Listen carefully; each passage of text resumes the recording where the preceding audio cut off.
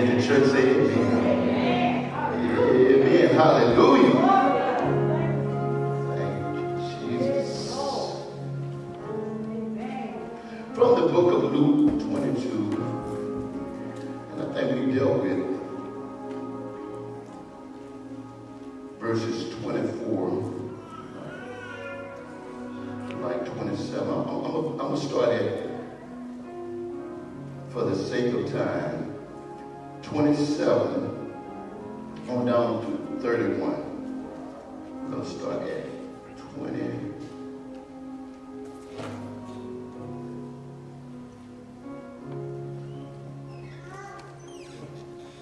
We're going to try to conclude today if the Holy Ghost allows us to.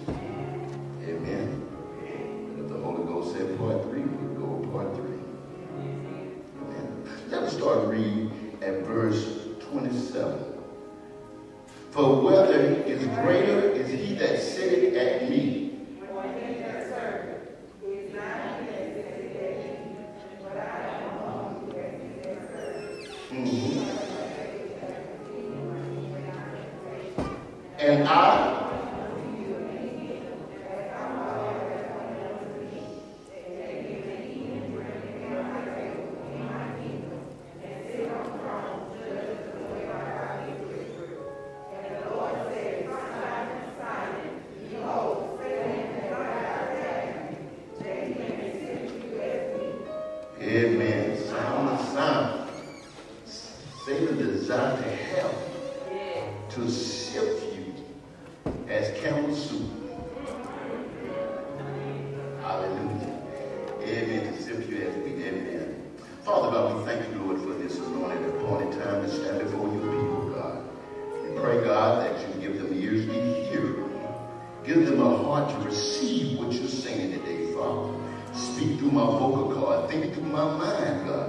in the name of Jesus, I do pray. Amen. I want to pray this morning. Amen. Amen.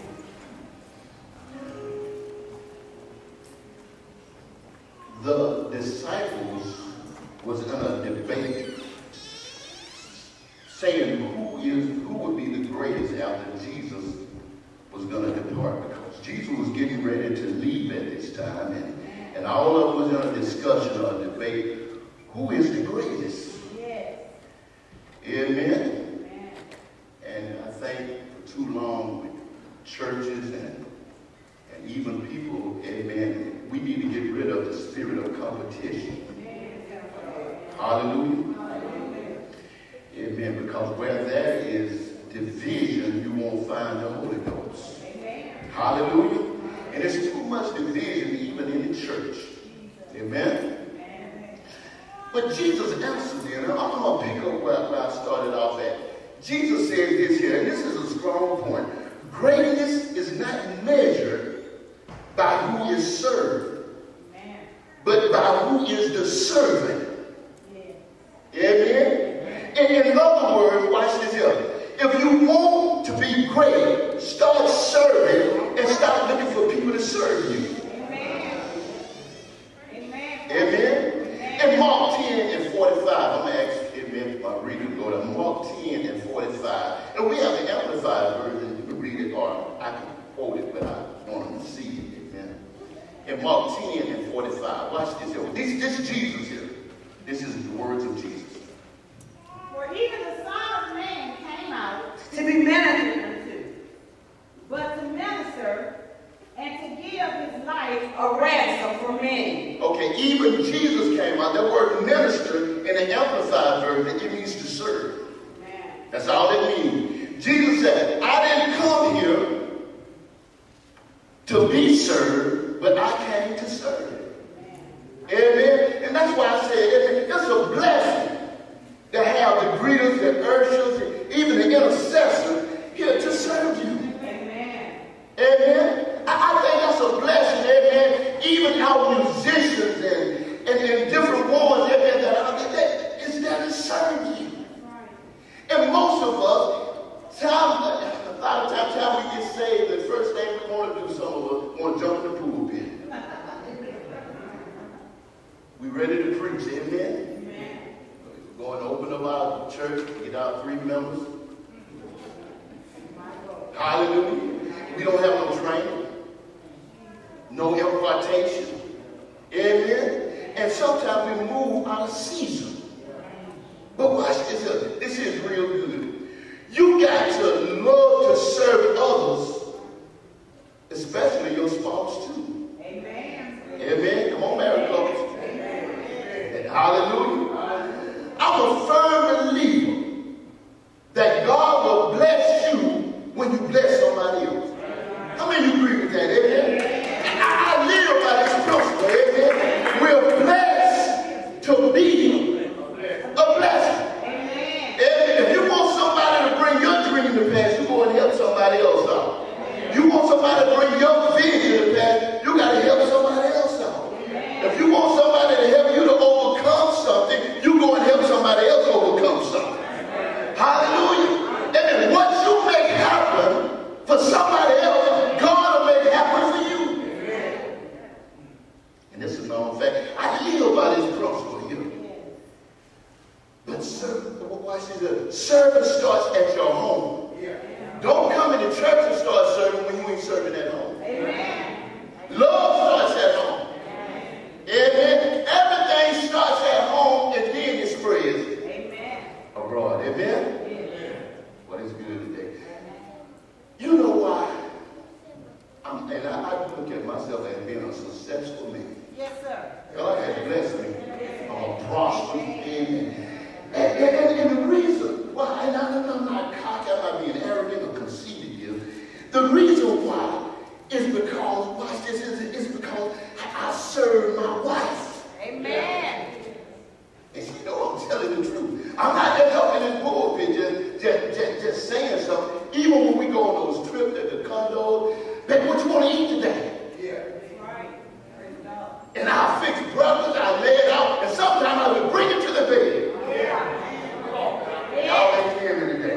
And a lot of y'all say, oh, he healed that. She got it by the head or by the neck. I'm not healed back. I just got picked by the rock. Come on. But it's a joy to serve her. And not only do I serve her, but vice versa, she served me. We serve each other. But when I serve her, God blesses us.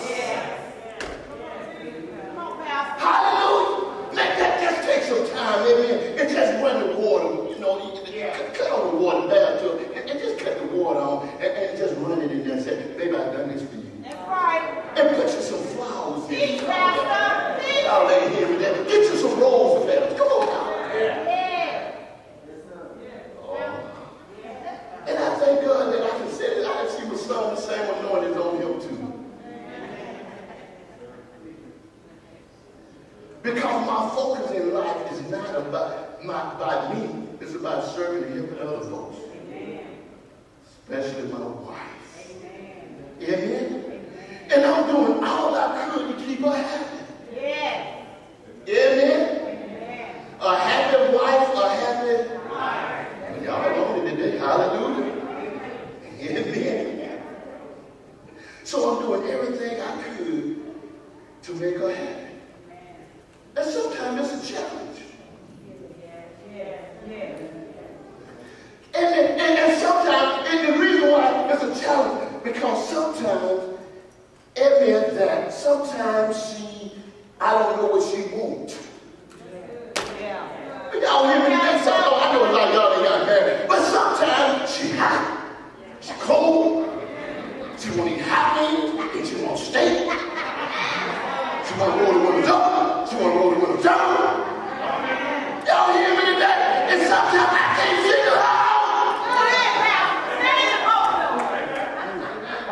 One minute we got the applicants low, the next minute the heat is low. I'm trying to please. Y'all hear me? I'm trying to please my wife.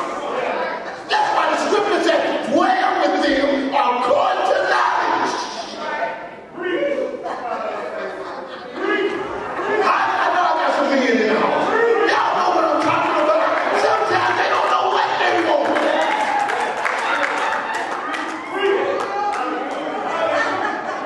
Hallelujah.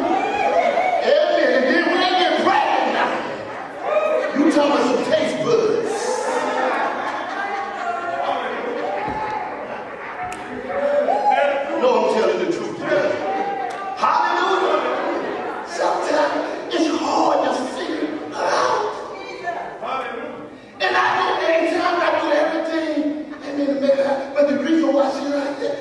And see, weddings are very emotional. One minute you see her crying, the next minute she's laughing.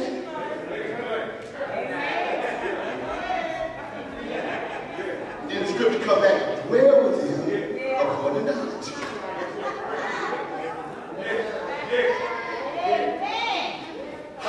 I mean, there's nothing like going to a home of peace. And sometimes, come on, man, sometimes you got to do the extras. That's why I'll be seeing me and that's why I ain't married right now. But see, you know, watch that. When I do what's right and being blessed her, she's going to turn around and do good for me.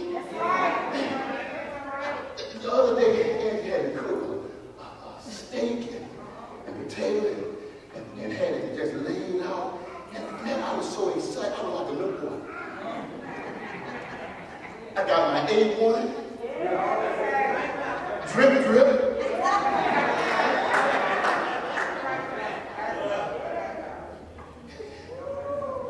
Because, you know, amen, I would serve her, I would sacrifice, I would get up at 2 o'clock in the morning if she tell me to get up, if she's hurt. Because I love her. Oh, Jesus. Amen. And I know I got Paul and really, amen, started reading, and then we started counseling him.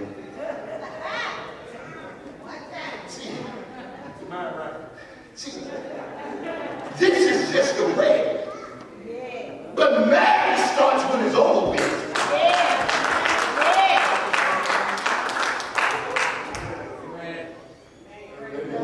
When he leaves his socks. When he leaves his underclothes. And that's another one I need to talk to see the other day.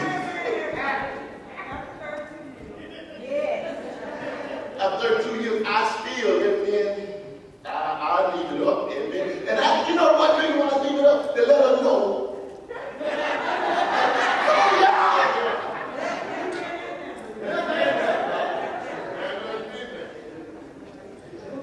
Come and tell me about that. Dad, you don't never let that seat down. But watch this. I do everything I could, amen, to please her. Amen. So watch this. Whatever she wants in life, I'm willing to serve her. Amen. Want to go to the mall and go shop? Amen. That's what I'll drop you off.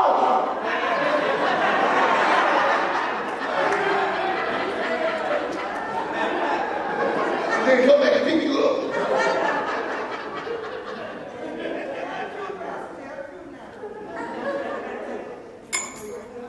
I know, I sit there with them.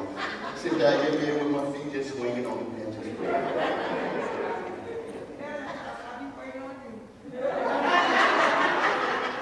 Because the point is, I do whatever it takes to make her happy. Watch this point, is good. When you serve a woman, you must understand she's a receiver. And whatever you give a woman, she receives it and multiplies it and give it back to you. That's good. Amen. If you give her a house, she'll make it a home. If you give her a seed, she'll give you a family. That's good, Pastor. If you give her groceries, she'll make you a meal. That's right. Amen. And if you give her love, she'll give you love back. That's right. Praise God. Yes, sir.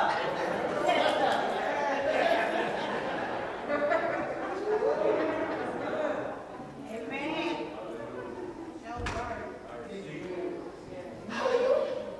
So you only receive what you give.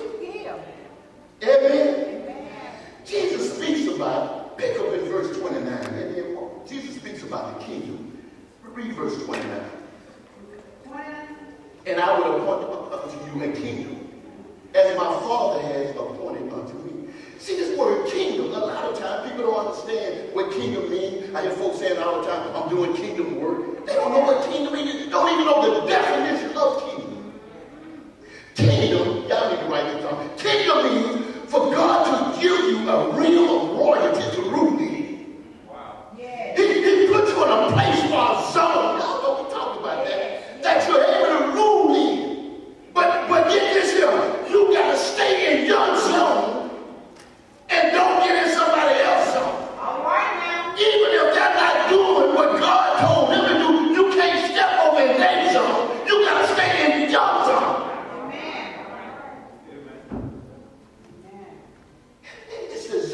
That God got me in it. And right now, and I said it last week, I'm in my zone now.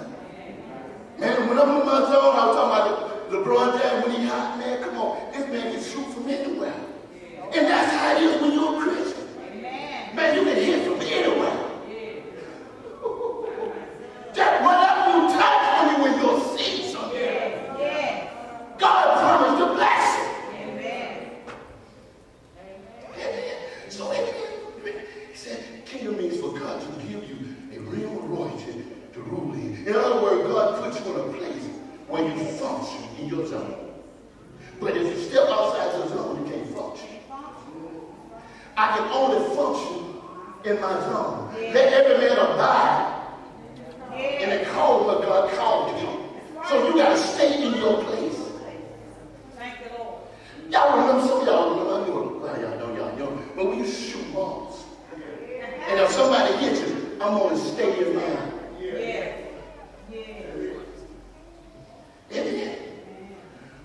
All right, let's go to Romans 8 and 29. You have a determined destiny that has already been predetermined by God before you was even born. And I really just want one word that word of God for you. Watch this. It's good. Let's go ahead and read the scripture. For whom he did foreknow, he also did predestinate to be conformed to the image of his Son, that he might be the firstborn amongst many brethren. So I said, God knew you in his foreknowledge even before you exist. He knew you even before your mom and dad made reservations for the hotel. Oh, y'all missed that right now. He knew you because everybody went in the hotel. Every someone was under the house. He knew you before they got under the house. My God. I wish I had a witness today. Because man, one time you could afford a hotel. Your car was the hotel.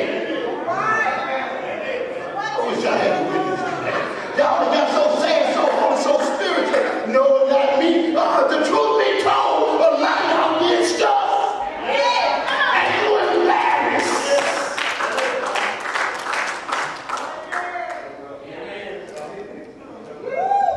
They know what the truth is. Hallelujah. He said, before I formed you, Jeremiah, in your mother's belly, I knew you. Before you came out, I sanctified you and ordained you a prophet. God knew you before you even existed. In his foreknowledge. Amen. And watch this. God formed us. Watch it. That means the word form, it means to squeeze. It means to press. It means to shape and mold you into the person that you are today. Look back over your life and all the things you went through. All your circumstances. All the things you went through in life. Just think about it. All the things that made you cry. The things that hurt you. It made you the person that you are today. And sometimes when God is shaping you, he applies pressure. It don't feel good. Because you are the clay and he's the potter. So he applies pressure on your job. He applies pressure in your finances. Pressure with your children. Everybody should say hallelujah. Pressure in your finances. But what he's doing is he's shaping you. It don't feel good. It don't look good. And things don't even be going good. I'm just being honest. But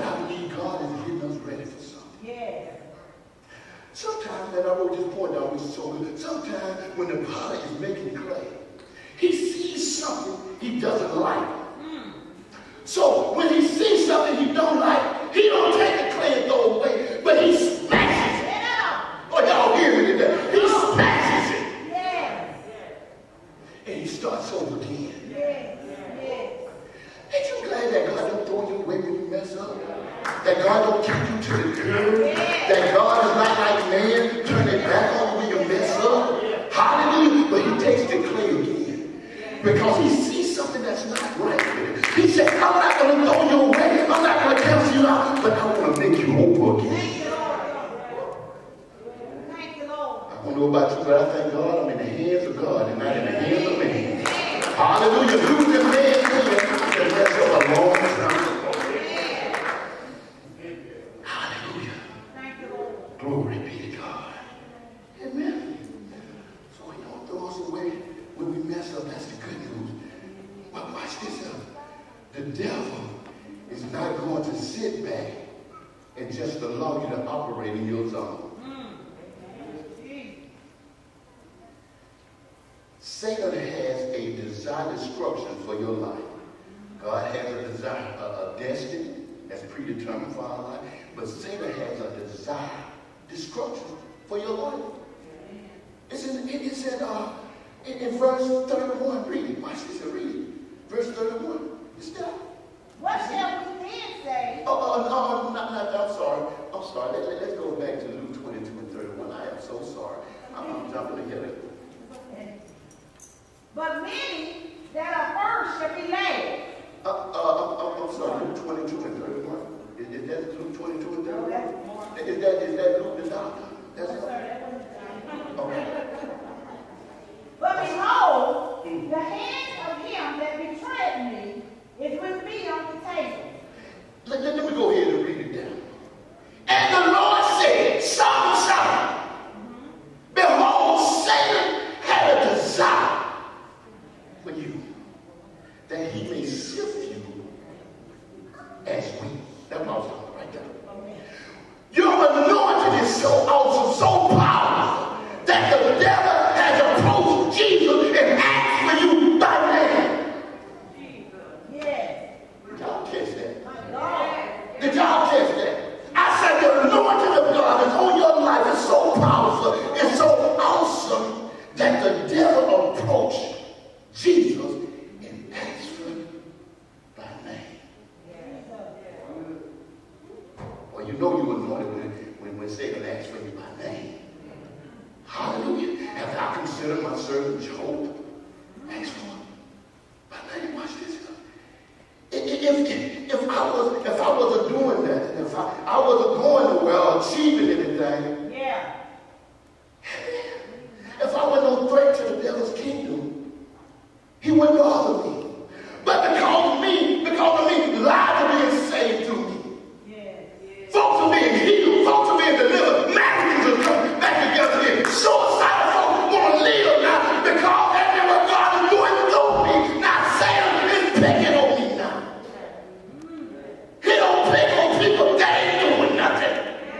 But when you in your zone, when you in the place where God got you at, you go through things in life. I wish I had a witness today. Go through things that make you cry. Folks who try to help, they hurt you. Folks who give to and give your all, they're the ones to turn their back on you. The anointing comes with a price.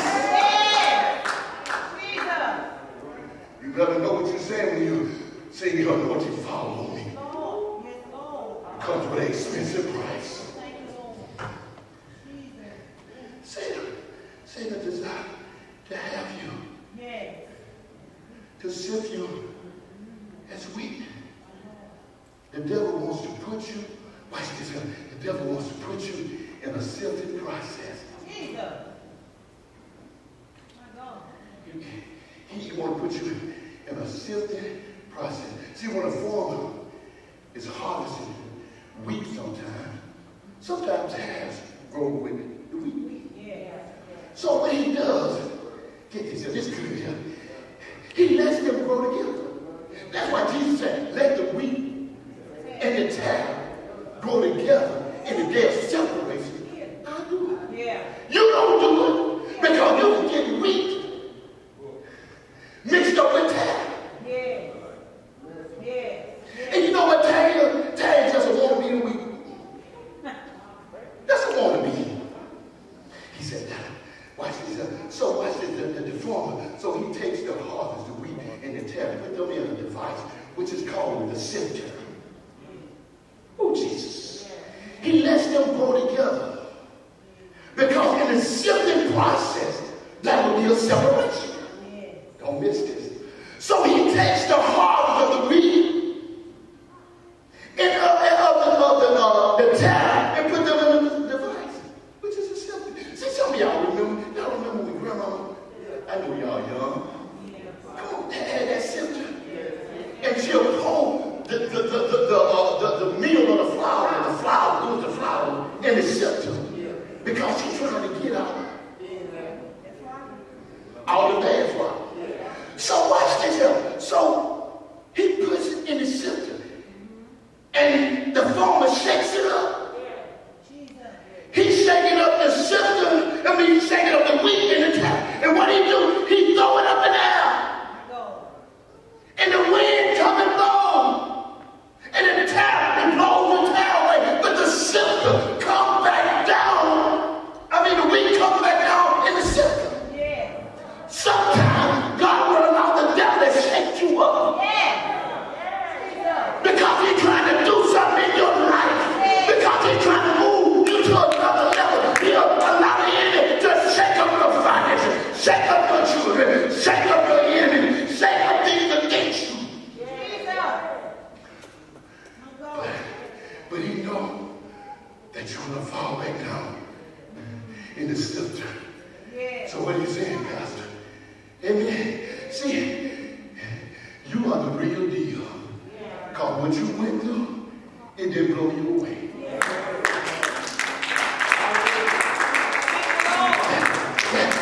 That's when you know, amen, that's when you know you're weak. When you went through hell and hot water, and you still standing. When folks that lie on you and criticize your name, and folks that start hating on you, and folks trying to hold you back, and you still in the church. You still worshiping God. You still praising God. And then you confuse the devil, and you mess him up because he said, all that I've done to her, all that I've put on you, he should have quit a long time ago. He should be in the nut house. He should be crazy. All the stuff I didn't do on him. All he was doing was throwing fertilizer on you. He was growing you up. And sometimes he grows us up through tough times. Hallelujah. Hallelujah. I want you to get the everything I've been through, I'm still here. All my hurt, I'm still here. All my pain, I'm still here. With tears in my eyes, I'm still here. When folks left me and broke my heart, but I'm still. I'm still here. I'm still standing. I'm still praying. I'm still worshiping. I'm still lifting my hand. I'm still giving the glory. And you got a lot of play haters. You got a lot of play haters. What's coming you out? But look at you. You're still here. I'm a walking, talking, breathing miracle. I wish I had a witness today. When you know you should have been dead a long time ago. You know you should have been in the nut house. You know you should have had a nervous breakdown. You was in that abusive relationship. That man was beating you. And God provided a way out. You was in a backsliding situation. And God brought you back in. I'm still here. I'm still here. I know you can't hide your neighbor, but look around. And I want you to shake yourself. You ain't got to get up.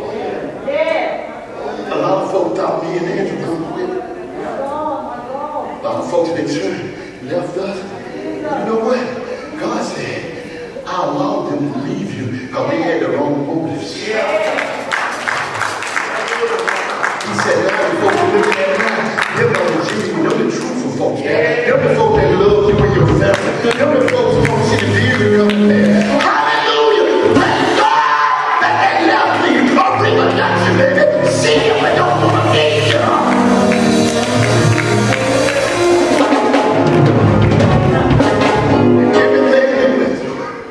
everything you went through, made you a person. And anytime something or somebody leave your life, and the only reason why God would allow it, that because God got something better.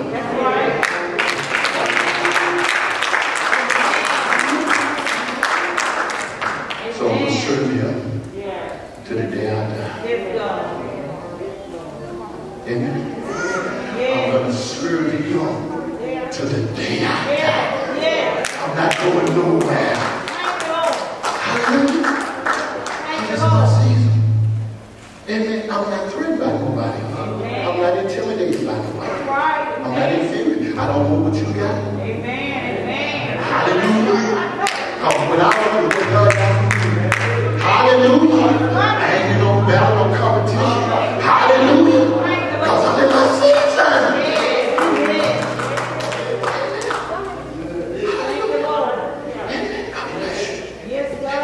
When you stay in your zone, you gotta stay in the place where God called you. Don't allow nobody to put you up here if God didn't put you up here.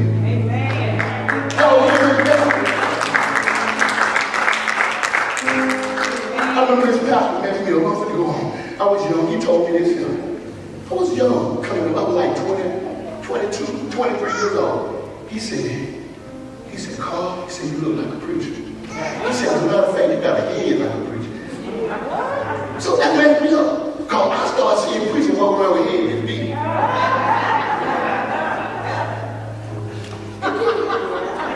And I was in the mirror looking. I'm serious. Y'all got to know. I was just ignorant. I was in the mirror looking. How is the head?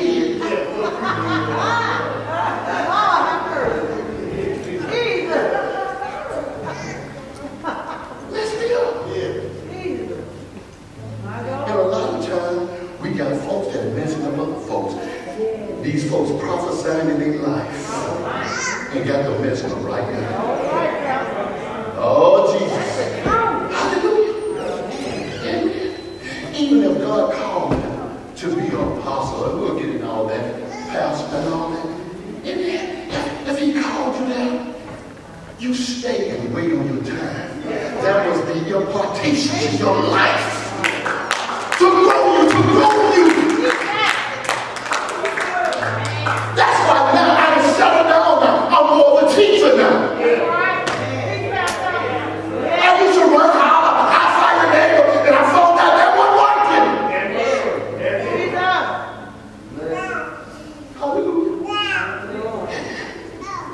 make sure you stay in your zone. Yes. Until God bless you. Don't step outside of your zone. Let me share you what's going on with my last one. Just because there's a void in the church, that don't mean you need to fill it.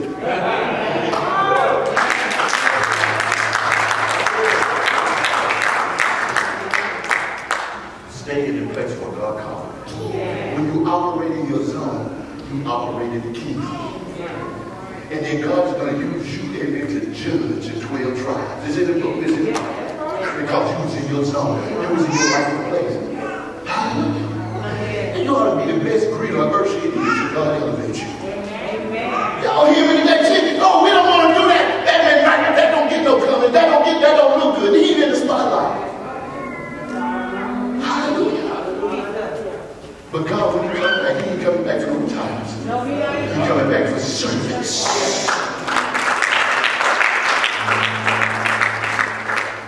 And I'm going to serve wherever God places me at.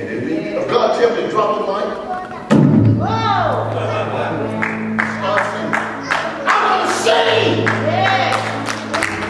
Because he's the author and finisher of my faith. I'm going to do what God called me to do. I want to obey God and obey man. I got to be all God called me to be. I can't imitate nobody else. I can't be like nobody else. I'm not a phony. What you see, what you do.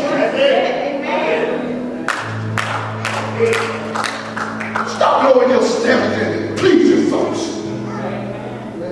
It's so much easier to please God. It is. Hallelujah. Amen. Hallelujah. That's the reason why I'm like this now. And I had this young prophet came to me. He told me, he said, you need to stop wearing them jeans and stuff. And because he saw me on, what's that, Facebook, Twitter, Instagram, whatever it is. But watch it. He saw me on that, and he said, man, why you putting that on? They're doing your fitness now. Man, and you know what? I didn't say it, but I thought. I said, I want to tell you, this is my prerogative. I started to a right wrong.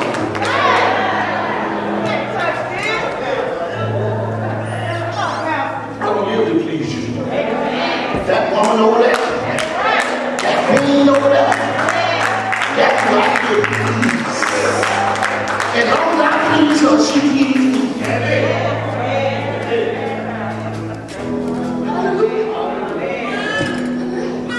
God bless you today. Amen.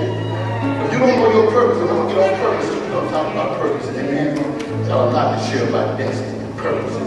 You're doing what God called you to do. Amen. Come up right now. Amen. If you don't know what zone you're in, if you want prayer. Amen. If you're not saved, come now. Come now. Amen. If you haven't accepted Jesus into your life as your Lord and Savior, come now. Amen. God bless you. If you like to come to a church, a lot of times you open the doors of church. But if you want to become a member of the church, it's your time to come now. Amen. Amen. God bless you. Trayvon, man, you bless me. I was so proud of you. I was so proud of you. That's a product of the community. Yeah.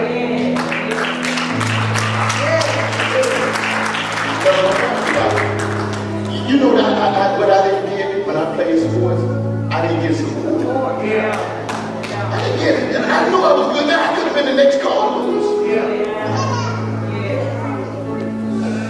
That's one thing, amen, that me and Andy, we agreed to do. We committed to our members, amen. Amen. We're going to support them, amen. God bless you. We love you, amen. Stand to your feet.